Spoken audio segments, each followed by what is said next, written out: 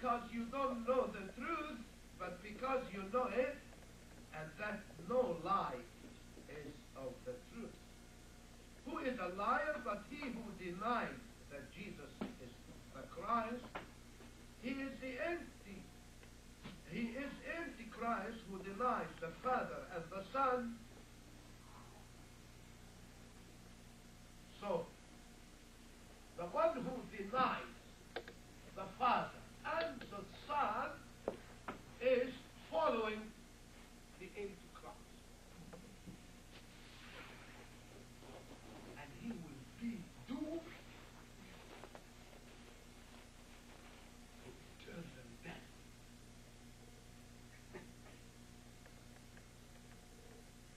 Whoever denies the Son does not have the Father either.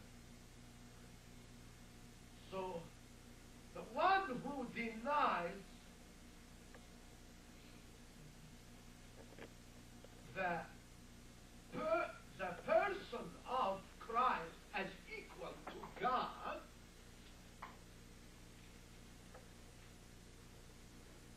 what would become of him? He will be doomed to that eternal death. It means that he will never see God after death.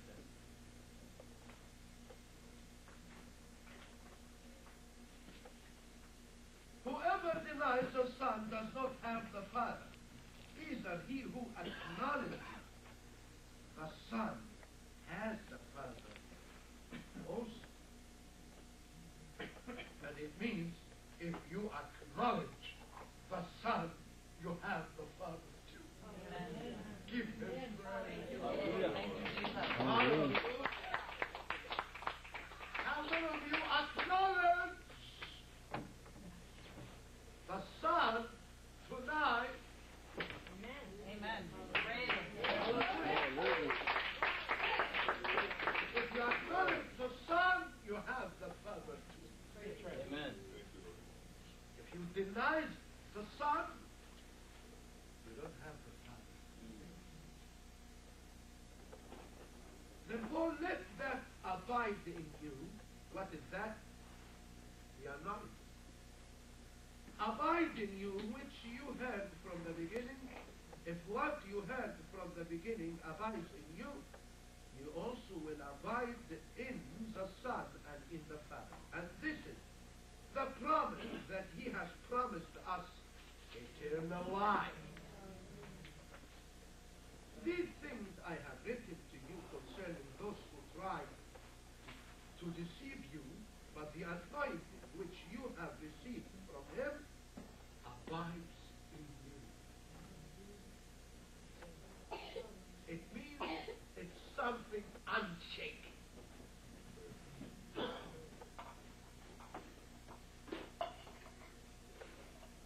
But the anointing which you have received from him abides in you, and you don't need that anyone teach you. It doesn't mean that we don't need Christian teachers in the church. We are badly in need to be taught by God and by his servants. But we have no need for the false teaching. Amen? Amen.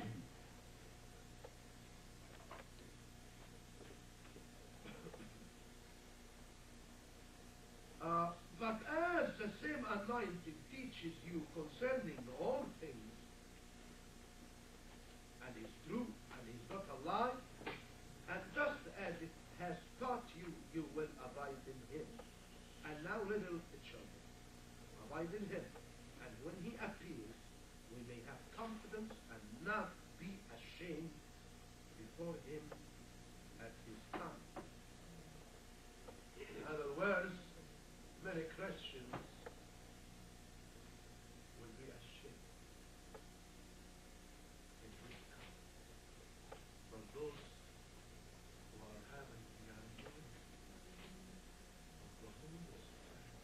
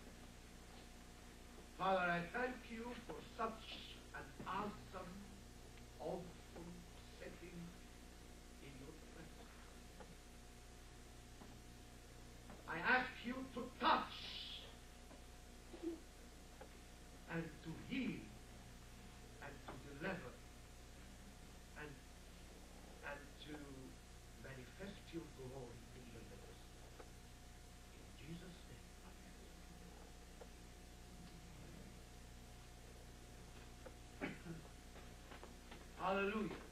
Hallelujah.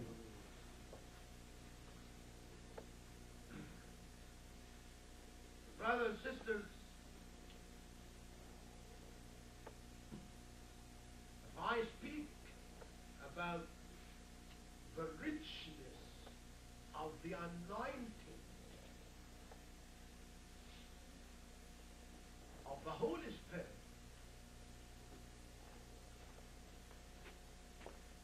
it's something beyond description.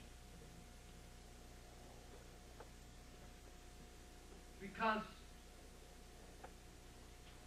the anointing of the Holy Spirit is not just a kind of spiritual intuition or intelligence. It's a supernatural insight bestowed by God to know things of God. Amen? And in 1 Corinthians chapter 2, the Bible said that the Holy Spirit searches all things, yes, the deep things of God. And if we have the Spirit that searches our motives and our inner beings,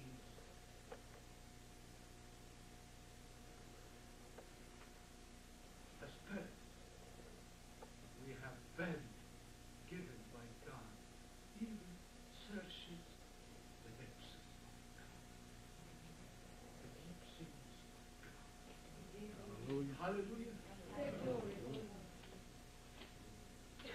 We are not to be deceived by man.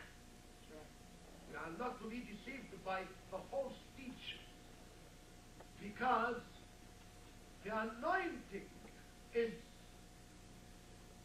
the spirit of illumination.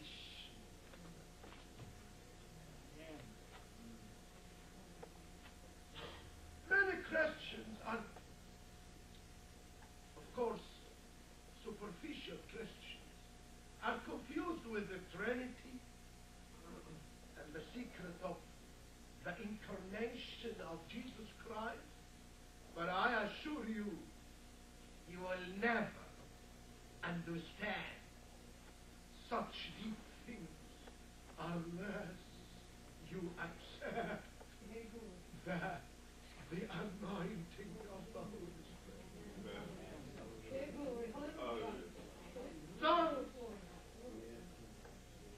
Don't confine God in a box. Amen, amen, amen. He is unlimited. Hallelujah. Yes, Lord. And you can't reach God unless the anointing of the Holy Spirit illuminates your mind.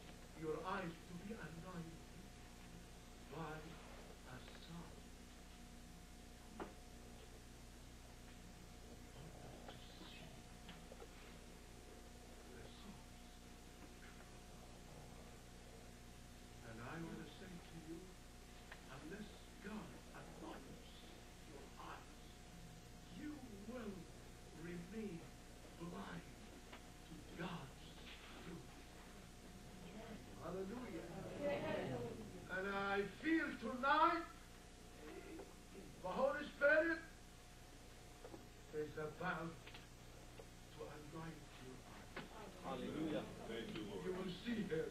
Hallelujah. If you believe, Thank you, Jesus. if you accept the anointing, Sure. hallelujah, of the Holy Spirit, you will see him walking in the midst. And I believe, and this is what I am truly seeing now, is walking in the midst. Hallelujah. He is walking in the midst, and he has anointing for your eyes Thank you, Lord. to see. Thank you, Son. Hallelujah. Thank you, Lord. The glory. Thank you, Lord.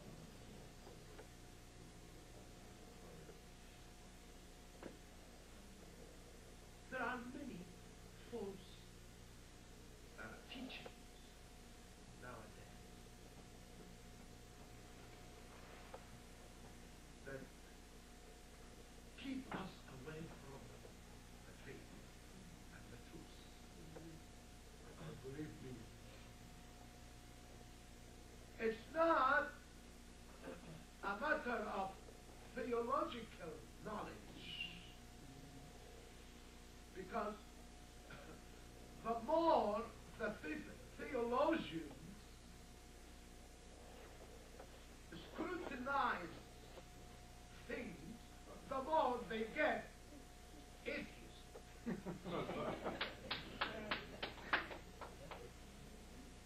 To the point that some theologians don't believe that this is holy, this Bible is not altogether the Word of God. Some, and some others, some parts are not the Word of God.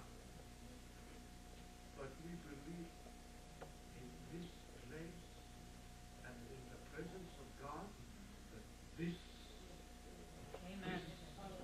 is the Word of God. Hallelujah. And we believe that all has been written in this book is from God's mouth direct. Hallelujah.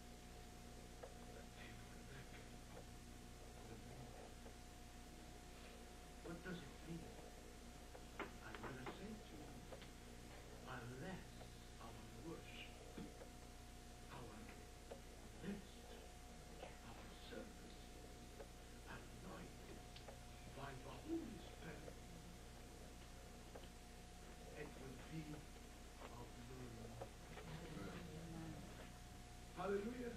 Hallelujah.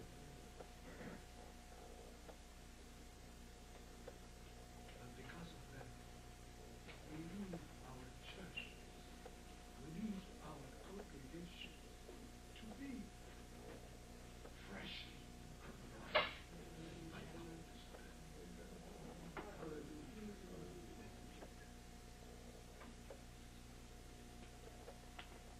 May God receive our worship.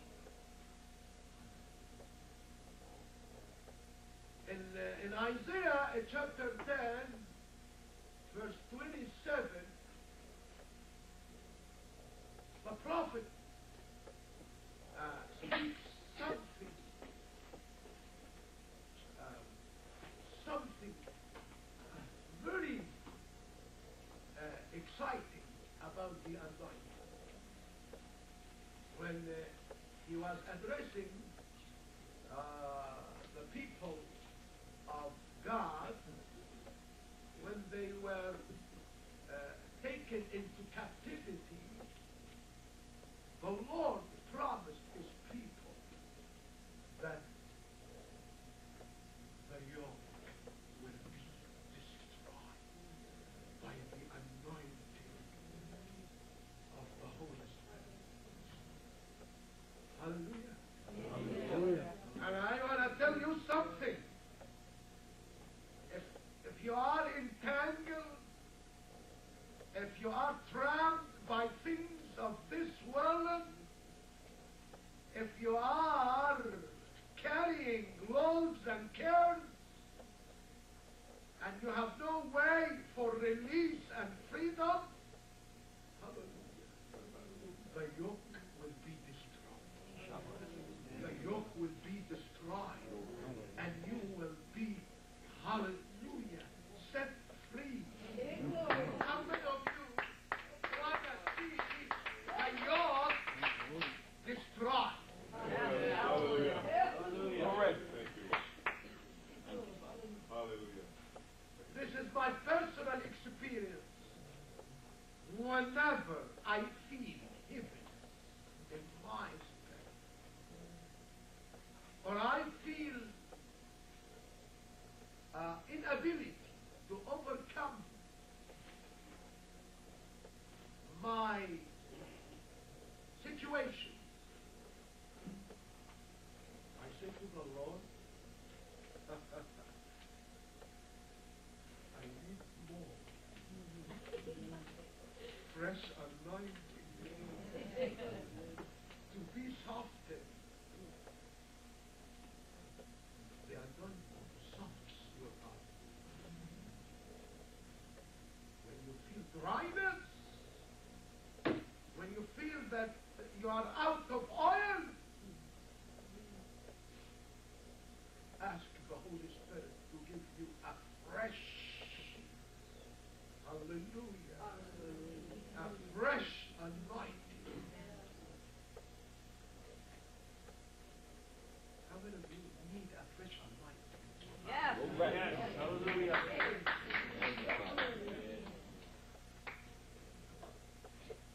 In Psalm 23, David experienced a very particular experience when he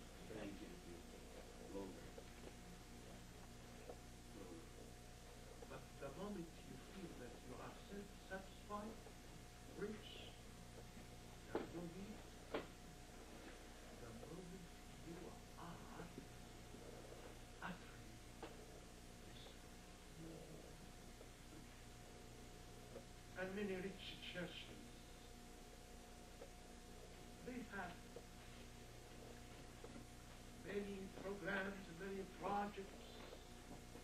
They have many finance, but they do not have your anointing. They think that they are rich. They are miserable. They are blind. They are naked. They are poor. Hallelujah. Hallelujah. The Lord Jesus spoke to the church of Smyrna saying, I know your works and your poverty, so you are rich. He was poor, but he was rich.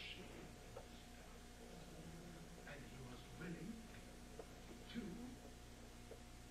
put his life into death for the sake of Jesus.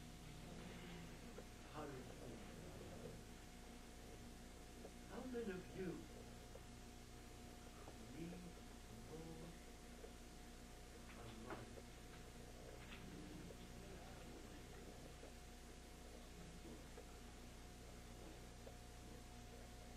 You all know the prophet Elisha.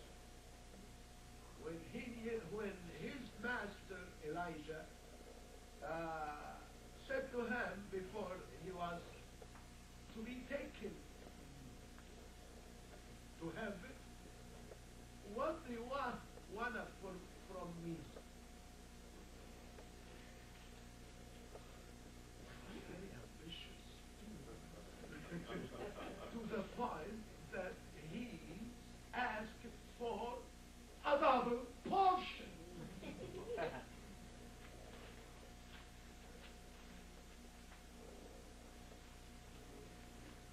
What you are asking for? A double portion. Dreadful.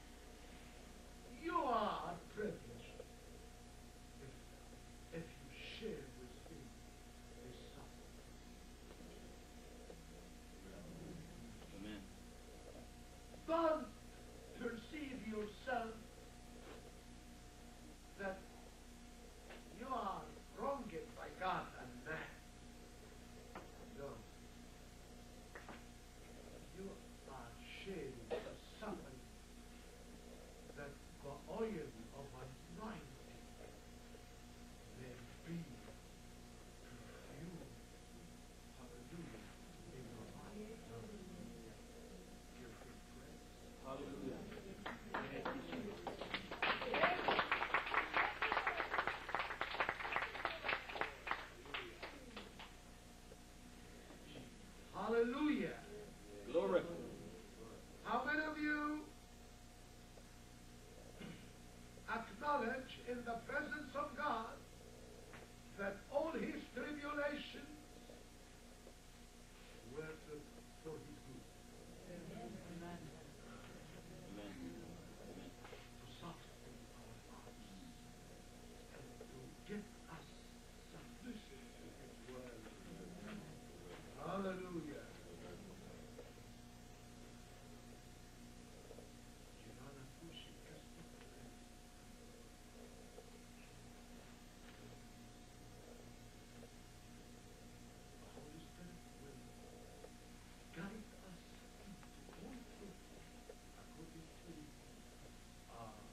John 16. Why?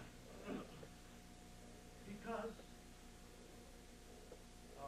the Holy Spirit does not speak on his authority, but whatever he hears, he speaks.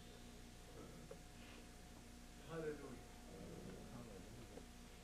Do you imagine that the Holy Spirit hears the Father and the Son, and what he hears, he speaks? Hallelujah.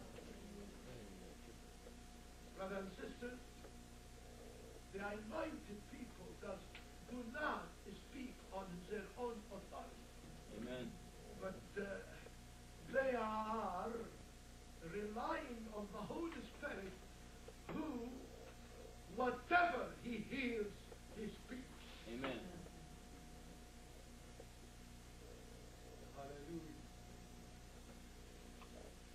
If you believe in the Holy Spirit, you believe in Jesus, the Son, and the Father. If you don't believe, you are not believing the Son and the Father too, because there are three who demonstrate in heaven: the Father, the Son, and the Holy Spirit, and the three are one. Amen. Hallelujah. So if you believe in the Holy Spirit and the giftings of the Holy Spirit, you believe in the Son and the Father. Hallelujah. And where is the Holy Spirit? Is in the heart of his anointed one. Hallelujah.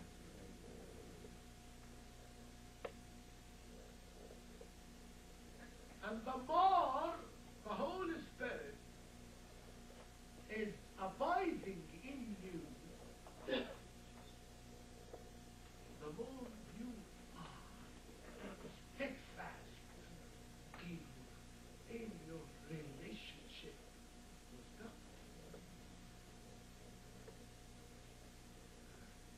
Hallelujah. Praise and thank you, people.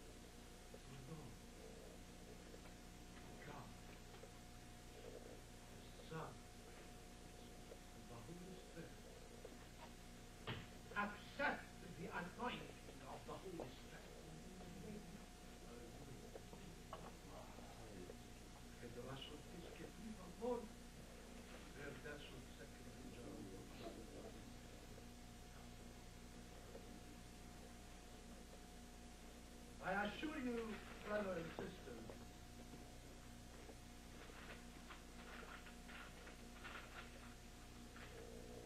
that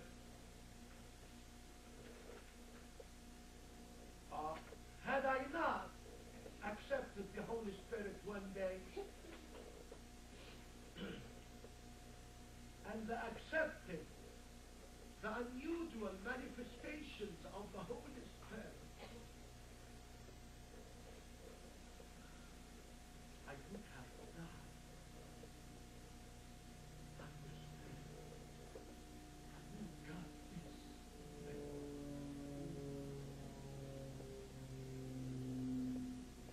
And because I accepted the supernatural things of God, I became acquainted with his supernatural surprise.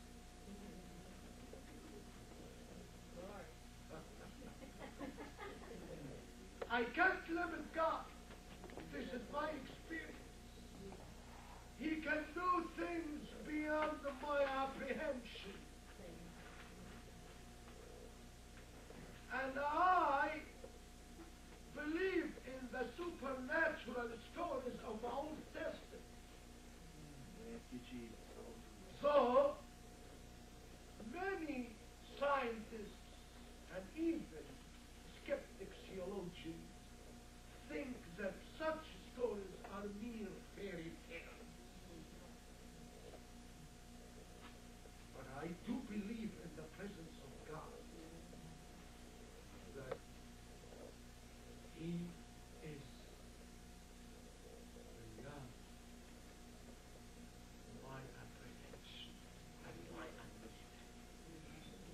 So if God sees that you are willing to conform with His will and His surprises, He will surprise you. Hallelujah. Amen. But if you keep a distance in your understanding between you and God, He will leave you